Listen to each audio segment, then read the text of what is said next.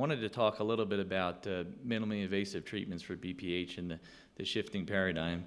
I have no disclosures to talk about. I wanted to start by introducing a few cases just to think about, and then we'll kind of go into the meat of the talk and come back to the cases at the end. But these are all patients of mine. The first case is a 64-year-old male. He had significant symptoms, IPSS score of 21, BADA score of 5. He was on tamsulosin twice a day. He also had pretty significant incomplete emptying, and so it required intermittent catheterization. As part of his workup, we performed a urodynamic test, and you can see on the right side that he does have definitely weak bladder, detrusor underactivity with incomplete emptying. So we continued his evaluation. We did an ultrasound. It showed a 63-gram prostate. And then on cystoscopy, he really had just mild bilobar enlargement, but a very large ball valve component to a median lobe. So that's one case to think about. The second patient is a 58-year-old male who initially presented to an outside hospital in urinary retention. He came to me on tamsulosin. We did a voiding trial, which he passed, but he still had significant symptoms. And we worked him up. His ultrasound showed very large prostate, 127 grams. And on cystoscopy, he had very large bilobar enlargement, but no median lobe component. And the last case is a younger gentleman with significant bother. He was on tamsulosin with some improvement, but he didn't like the side effects of dizziness and retrograde ejaculation. He had a very small prostate, 29 grams by ultrasound. And on cystoscopy, he had very mild bilobar enlargement, but very elevated bladder neck. So these are three different cases to think about how we treat these patients. And the reason I bring these up is there have been some significant changes to the AUA guidelines over the past several years for BPH. This is the most recent update, 2021. And one of the things that the authors talk about is using IPSS symptom scores at each patient visit to really track their symptoms. They also talk about really engaging patients and discussing surgical options early on in the process, even while they're on medication, because they may be either inadequately treated or may have side effects from the medication. So letting patients know about these treatments. And one of the reasons why they talk about that is because of the really prominence of two minimally invasive treatments that have really come to the forefront: prostatic urethral lift and water vapor therapy.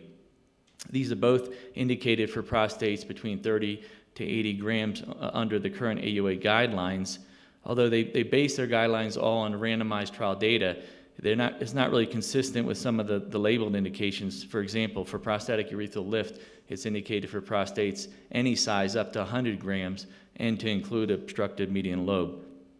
What I will say is that my clinical experience on these minimally invasive treatments is all with prostatic urethral lift, so I'll base most of my discussion on that therapy, but I'd be happy to hear your experiences and some of these other therapies as well. One thing that's clear is that these minimally invasive treatments have become much more prominent over the past few years. This is a recent publication that looked at Premier Healthcare Database utilization rates, and you can see that there's a significant increase specifically for prostatic urethral lift, particularly from 2014 to 2018, a 25-fold increase from 0.4% to 10.8% of BPH procedures, and these don't even include outpatient procedures. More recently, at this year's AUA, an abstract was presented looking at the trends and utilization for BPH procedures, looking at Medicare trends from 2014 to 2018. Once again, you can see a significant rise in the prostatic urethral lift utilization. It actually, in 2018, surpassed green light with 22.4% of all BPH procedures. And one thing we noticed is that TURP has remained pretty steady in all these studies, so that's consistently the #1 procedure. But the prostatic urethral lift has trended higher, and actually in 2019, before the COVID pandemic, it accounted for 30% of all BPH procedures. So clearly these minimally invasive treatment options are becoming much more prominent in our armamentarium. And I think we should go back and look at some of the clinical trial data to see why maybe it's so accepted among urologists and patients. This is the LIFT trial, which was published in 2017. It's a randomized clinical trial that that had patients treated with either the prostatic urethral lift or sham control, and at 3 months they were allowed to cross over for treatment. They followed them for 5 years, and you can see that there's significant improvement in symptom scores and quality of life, as well as improvements in flow rate that were pretty durable for 5 years. These patients saw significant improvement pretty early, within 2 weeks of treatment, and returned to their normal perioperative activity at 8.6 days, which is very important for a minimally invasive treatment. Now, there was a retreatment rate of 13.6% at 5 years. And the other thing is that patients, when you look at sexual function, they actually had improved ejaculatory function during this trial. This is looking at water vapor therapy with Resume. This was recently published. This is their 5-year trial data. And it was performed similarly, in somewhat similar fashion to the LIFT trial. Patients were randomized to either treatment, water vapor therapy or sham control, and at 3 months they were allowed to cross over. They analyzed their data a little differently. They did a per protocol analysis versus an intent to treat analysis, which when you look at randomized trials is thought to be more likely to allow for bias to intercede into the trial. But they did find significant improvements, similar, reductions in IPSS, improvements in flow rate and quality of life that were durable for 5 years. They showed significant improvement at 3 months versus 2 weeks, but they did have a lower retreatment rate, 4.4% at 5 years, compared to the 13.6%. In the guidelines, the authors talk about the high attrition rates in these studies, and they're not sure how that could affect the retreatment rates if these patients are lost to follow-up and not followed through. This was a prospective trial that compared head-to-head UroLift or the urethral lift versus TURP in patients with a prostate 60 grams or less. They followed them for 12 months. The 45 patients got the POL and 35 patients got the TURP. One thing you can notice on the right side is that the patients that had the prostatic urethral lift had a more rapid return to baseline activities, 11 days versus 17 days. And you can see that they also had a more rapid decrease in symptoms and improvement in quality of life initially. But that if you look over 12 months, there was definitely a overall greater improvement with the TURP patients in flow max and in symptoms, which I think we would all expect. When you look at quality of life, they were similar. There was not a significant difference. And that's probably because at least when you look at sexual function, there was an improvement in ejaculatory function with the patients that had prostatic urethral lift versus what you'd expect a decrease with the TURP. One thing they looked at, which is important for any minimally invasive treatment, is the rate of recovery, how well patients recover from procedure. And what they did was they used this visual analog scale, and they measured what they call high quality recovery as a 70% on this scale. And if you look temporally at this graph here, which measures what they call high quality recovery, or 70% on that scale, you can see there's a much more rapid response in the patients that had prostatic urethral lift. In other words, it took patients that had a TURP 6 months to achieve the same level that patients achieved after 2 months with the prostatic urethral lift. And during that study, 74% of patients that had a TURP required a catheter after 24 hours versus 45% that had the prostatic urethral lift. And retreatment rates were pretty similar after 1 year, 6.8% for the lift versus 5.7% for the TURP. This was the Minimally-Invasive trial, prospective trial, that actually led to FDA approval for a median lobe treatment for the prostatic urethral lift. It was 45 patients that had similar baseline characteristics as the original LIFT trial, which was just lateral lobe treatment. They obviously had more implants because they treated the median lobe as well. They were followed for 1 year, and you can see that the symptom score improvement on IPSS was very similar to both the lateral lobe only and actually the combined when they look at both data sets. And actually, when they look at both data sets, they combined the median lobe and the lateral lobe data compared to the control, and they looked at what they would consider significant improvement in IPSS, which is greater than or equal to 8. There was a much higher incidence of achieving that with the prostatic urethral lift. It was 75% versus 34% in the control group, and this persisted up to 12 months.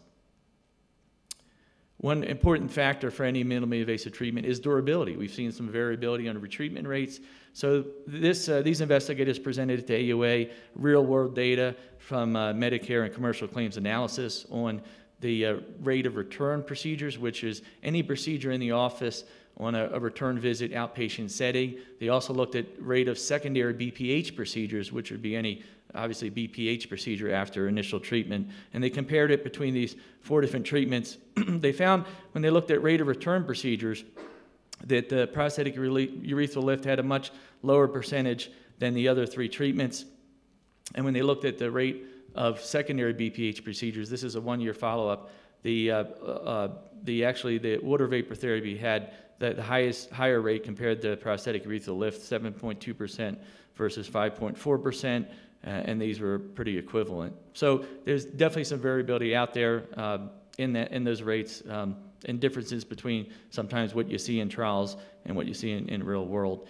This was an abstract presented at the AUA that looked at larger prostates. So they looked at the water vapor therapy and wanted to see, was it as effective for large prostates as small prostates? It was a total, the majority of patients had what they consider smaller prostates, less than 80, but there's a fair amount, 49, that had larger prostates. What they followed them for an average mean of 309 days for the smaller prostates and 441 days for the larger prostates. What they found was the larger prostates had significant improvements in flow rate and reductions in PVR. They didn't see any statistical significant difference with symptom scores, whereas they saw all 3 categories improve with the smaller prostates. What they did find was that there was a higher rate of catheter dependence at 90 days between these groups. It was 20% in the larger prostates versus 9% in the smaller prostates. It was also a much higher retreatment rate in larger prostates, 18% versus 4% in smaller prostates. So at least in this study, larger prostates seemed to predict a higher rate of retreatment. Now, regarding prostatic urethral lift, Rearburn and colleagues at this year's AUA looked at the real-world data, over 2,700 patients treated, and they wanted to look at factors that predicted retreatment, at least for this therapy. Interestingly, they didn't find that the size of the prostate or even presence of median lobe predicted retreatment. What they found was that baseline IPSS scores and quality of life seemed to predict that, at least on univariate analysis. When they looked multivariate, they found that the baseline quality of life seemed to predict that. So that suggested to them that men that had worse disease states more likely to require retreatment, so that you really want to intervene earlier in these patients' disease process, with these therapies. One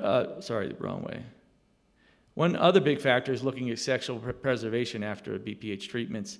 And this study looked at all the randomized trial data on the newer BPH technologies and compared it to transurethral resection of the prostate. And what they found was that the prostatic urethral lift actually improved ejaculatory function, following treatment, whereas aqua therapy preserved it, and both the water vapor therapy and transurethral resection of the prostate had decreased in ejaculatory function after treatment. And there is some variability when you look throughout the literature, at least regarding water vapor therapy. It can range anywhere from 3% to 42%. There was one study out of Mayo Clinic that showed a 20% rate of ejaculatory dysfunction, but it was all in patients that had median lobe treatment. So that may be something to consider, when counseling patients, particularly if you're going to treat a median lobe, that may be an issue. None of the treatments actually affected erectile function, so there was no change there. One important question is, does prior endoscopic therapy preclude or make more difficult treatment with robotic simple prostatectomy? Because sometimes you'll treat a patient and they may need further treatment later on. So this study looked at a total of 520 patients, 87 who had had prior endoscopic therapy. They all underwent robotic simple prostatectomy. They all had similar baseline values. And what they found was there was no difference in robot consult time, estimated blood loss, 30-day complication rate, or even improvements in symptom score or quality of life between both groups. So it suggested to them that it doesn't affect it. Now, the one thing to take from this, at least the treatments we're talking about, is that out of the 87, only 3 had a prior prostatic urethral lift and only 1 had prior water vapor therapy. So obviously we need more data in these subsets to see, but this would suggest, at least for other endoscopic treatments, that it doesn't make it more complicated or have less effective treatments. This is my experience with prostatic urethral lift at Baylor. It's obviously much smaller numbers than real-world data or lift study, but it does show that I have been able to demonstrate significant, rapid improvement in symptoms that at least up to 12 months has carried out. Obviously, I want to continue to follow that to see how durable it is. I will say I have treated one patient with a TURP that wasn't effectively treated with the lift, but I'm pretty happy with these results. So given my experience, let's go back to these cases and talk about how I treated them. So this first patient, he obviously had underactive detrusor. He was on intermittent catheterization. He, anatomically had a very obstructing ball valve like median lobe. I talked to the patient. I said, no matter what your treatment, whether it is, we consider, in him, I would consider options, continue intermittent catheterization, consider a TURP, or even possibly a prostatic urethral lift, which I was comfortable with. I told him that no matter what the treatment, he may still have to catheterize because of his weak bladder. He was concerned about sexual function. I told him that, if we did a urolift, it wouldn't preclude further treatment with a TURP. So he decided to go ahead with the prostatic urethral lift. We did 7 implants. 2 were placed in the median lobe. You can see it really pinned it to the side and really opened up a nice channel from the bladder neck to the vero. Post-operatively, he was voiding well without needing to catheterize. His IPSS score went from 24 down to 4, and he was off his medication. So he was very, very happy with that result. The second case, 58-year-old male, very large prostate. So normally these are guys that I would consider referring to one of my colleagues to consider robotic simple prostatectomy. He was recently married. He was very concerned with sexual function. I told him that his prostate size was outside, off-label for this, but I felt by dimensions on ultrasound that I could successfully implant the prostatic urethral lift, the urolift, and he wanted to go ahead and try that first. Like I said, if it failed, it wouldn't. He could always have a simple prostatectomy. So we went ahead. We did 8 implants, really opened up a nice channel from the bladder neck to the vero, and his post-operatively, he was doing real well. His IPSS score went from a 20 down to 3, and was also off medication. The last patient, very small prostate. So in this case, I would consider doing a transurethral incision of a prostate for that high bladder neck, but also even a urolift. He was, once again, concerned about sexual function, and so we did the urolift. We did 4 implants, really targeted, placing them real anteriorly to really lift the prostatic urethra and flatten out that bladder neck. You can see how that looks there. Post-operatively, he's doing real well. His IPS score went from a 19 down to a 2. And he's also off his medication. So 3 different cases, 3 different types of prostates, maybe not, in some cases, not what you'd normally consider for a minimally invasive treatment option, but nonetheless, at least they've done well thus far. These are some other scenarios that you may want to consider that I've treated and you may want to consider using this for. Patients that have had radiation for prostate cancer that maybe you'd be worried about inducing stress incontinence with any kind of tissue ablative therapy. I think the prostatic urethral lift is good for that. Patients that I have a large population of that have this refractory overactive bladder, maybe neurogenic bladder, that you really you want to consider bladder Botox, but you're concerned with the BPH, whether they'd have retention and need to intermittent catheterize. And then this last case, which is a combined case with Dr. Coburn, a patient of his that had a prior laser transurethral resection of the prostate that developed a really recalcitrant prostatic urethral stricture. You can see here it failed multiple DVIUs and balloon dilations and office procedures. So we took him to the operating room, did a DVIU, and actually put in the prostatic urethral lift implants to kind of try to hold it open. He has had a second procedure for this likewise, but I think we both agree that the quality of the stricture, the tissue, has improved, and he's had less requirement for any balloon dilations in the office or even need to catheterize at home. So we're still following this case, but just kind of a out-of-the-box scenario that maybe you'd consider using this as well. What I would like to conclude is I like to do a lot of day hikes. I'm an avid kind of day hiker, and this is actually a fall summit in Mount Elbert, which is the highest peak in the Rockies, the second highest peak in the continental U.S. And I think for me what this represents is that only 2% of the patients on medication are actually being offered or treated with surgical therapy. So I think it's a really undertreated population. But the picture on the right is showing me on top of a Half Dome in Yosemite. And I think with these newer minimally invasive options, which are effective, they're durable and they're safe. I think, urologists can engage patients more early in the disease process and really offer these treatments that can improve their symptoms and quality of life.